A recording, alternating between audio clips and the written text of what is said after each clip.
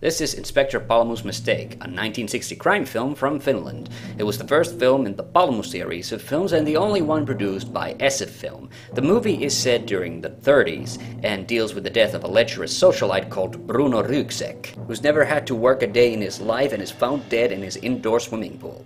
Palmu then begins to discover that before his death, Bruno's friends had a crime-themed party and lots of strife has been brought about because of it. Palmu begins to suspect that Bruno might have been murdered, whereas it's first believed that his drowning was an accident. When the inspector pisses off Erik Vara, who works for Bruno's uncle, the police are called off the case, but they're put back on when Bruno's estranged wife drinks prussic acid and dies suddenly. The film wasn't a roaring success when it came out, and for many years it enjoyed largely a cult reputation, as it was released in the twilight years of the Finnish studio system. Now it's considered one of the quintessential classics of Finnish cinema, lacking a lot of the campy frivolity associated with films of this era, and for its relatively dark story. That's not to say there isn't comedy, but it's rather dry and down to earth. A lot of what makes this movie excellent is the performance of Joel Rinne, who plays Palmu.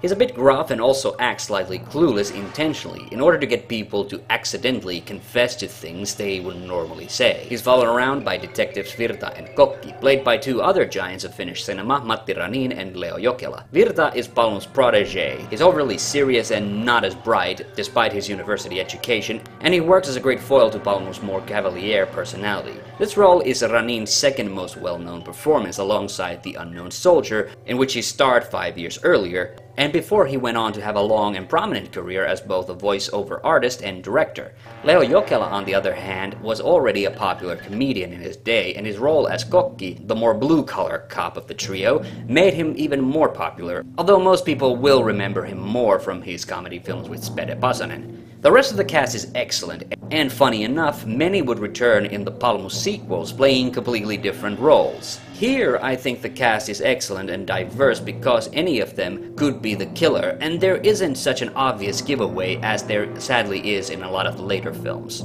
I also love the camera work and the dark setting. The characters admittedly act a little over the top at times, but it does really make the movie all the more memorable. The movie was based on the novel by Mika Waltari, but ironically it was the second of two novels which got adapted first, the later one getting adapted into this film's sequel and a third novel finally getting written for the third movie. The reason for this apparently was because the SF producer responsible for Inspector Palmu's Mistake didn't particularly care for the first novel. Overall, I really only have two complaints about the film. For one, there's a song section halfway through the movie, and this is a little off-putting as it clashes with the atmosphere of the film, but it's not a bad song, so it's really just a minor gripe. But only one other Palmu series film actually had a song section in it. The other problem is the fact that this movie has never been properly remastered. Now you might think that's not a big deal, but this film and its sequel, Gas Inspector Palmu, have some right down awful problems resulting from slipshotty conservation, since this was only a few years before SF Film went out of business. I'm not just talking about scratches in the film itself, or that the sound quality is a little erratic, but there's even an obvious jump cut where they switched reels for the final act of the film. Minä otan mielelläni aina sormenjäljet ihmisiltä, jotka valehtelevat. Minä taidan mennä saunaan. Sinä voit kirjoittaa sillä aikaa. There's an even more obvious one in the second movie, but I'll leave it for now. Now, given these are old Finnish movies, it's unlikely any of you will see them, but the official DVD is region-free, and I'm sure there are fan subtitles floating around on the internet somewhere. So in other words, if you can muster the energy, this is a film I highly recommend, as you will all remember this made my top 10 Finnish films list from a while back. And that's all from me for now. I'm Hannu TheHande Mäkinen. See you on the next one.